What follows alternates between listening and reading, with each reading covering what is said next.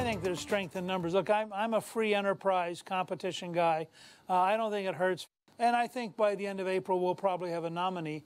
I think that's healthy. Alongside Miranda Kahn here on the anchor desk, J.D. Hayworth taking note of former House Speaker and 2012 presidential candidate Newt Gingrich saying the more the merrier, as so many GOP candidates are entering this race for the Oval Office in 2016. Yeah, as of right now, J.D., 10 candidates have officially announced, but we could see, are you ready for this, as many as 20 by the time it's all done. However, with so many choices, many are questioning whether or not a crowded field will help or hurt the Republicans. Joining us now, the president of Shirley and Bannister Public Affairs, Craig Shirley. Craig is also the author of a great read. I am loving this book as I read it right now. Rendezvous with Destiny, Ronald Reagan and the Campaign That Changed America. Craig, I'm calling it the Baskin-Robbins syndrome.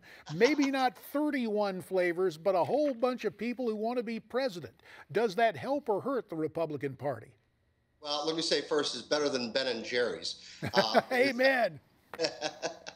I think it helps. I agree with Newt. I think that we believe, conservatives believe in the unfettered free flow of ideas, and that competition brings out the best in people. But, you know, this is not really a recent, a new phenomenon. You know, we've had, back in 1968, for instance, Richard Nixon was a nominee, but Romney, Rockefeller, Dewey Bartlett, there was probably maybe as many as 10, 15 contenders, all of them serious too, senators, congressmen, governors, for the Republican nomination in 1968. So it's not a new phenomenon. Of course, we had, 4 years ago, a healthy field. The year John McCain ran, it was a healthy field. And the year Ronald Reagan was nominated, 1980, you had in there two presidents, Reagan and Bush. You had Senate Majority Leader Howard Baker, two Senate Majority Leaders, including Bob Dole, former governor of Texas. And then rounding out the field were John Anderson and Phil Crane, both of them intellectually interesting men. So it's not a new phenomenon to have a big crowded field, although this is more bigger and more crowded than it has been in the past. Yeah, that's what I was just going to ask you, Craig, if you've ever remembered a time where it's been quite this large. Now, Fox, as we know, has limited its debate to only 10 candidates.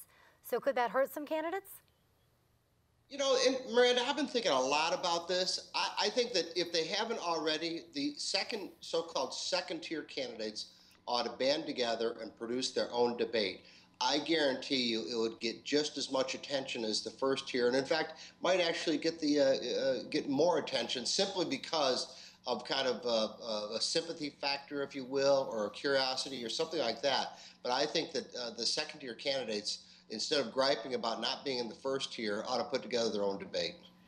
Well, there are a whole bunch of people who plan to run. And I think one of the challenges is just simply this one. What will it take for someone to distinguish themselves from everybody else in this primary season? It's a number of things. You know, people take their vote for president very, very seriously, and they take their vote for the primary candidates very, very seriously.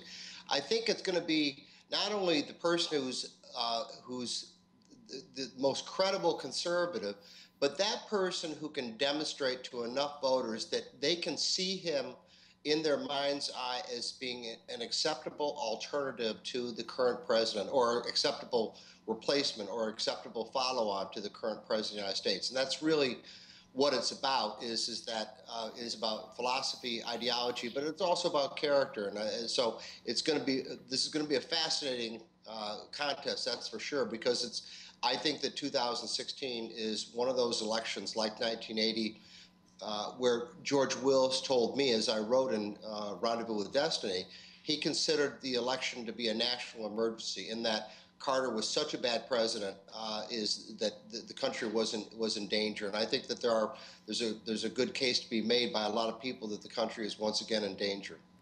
I want to ask, Craig, we haven't heard if Chris Christie or not, whether or not he's officially going to announce his run. Do you think he will? Yeah, I think he will, Miranda. And here's why, is that for the reasons that we have been talking about right here, is that the nomination is wide open. And a lot of people are looking not for the short-term knockout strategy, but the kind of the long-term war of attrition strategy so that they get sufficient delegates. We might see, for the first time since 1976, a brokered convention where you have enough candidates and you have, and wouldn't that be exciting, huh? You know, for everybody. But you have enough candidates who draw enough delegate strength that nobody goes to the convention in Cleveland with enough delegates for a first ballot nomination. Wow, I think that would be a brokered convention. Craig, it sounds to me as if you've got a book ready to go, or maybe one for the future. At any rate, the book we were talking about a little bit earlier dealt with 1980, Rendezvous with Destiny, Ronald Reagan and the Campaign That Changed America by Craig Shirley. And Newsmax Prime returns right after this.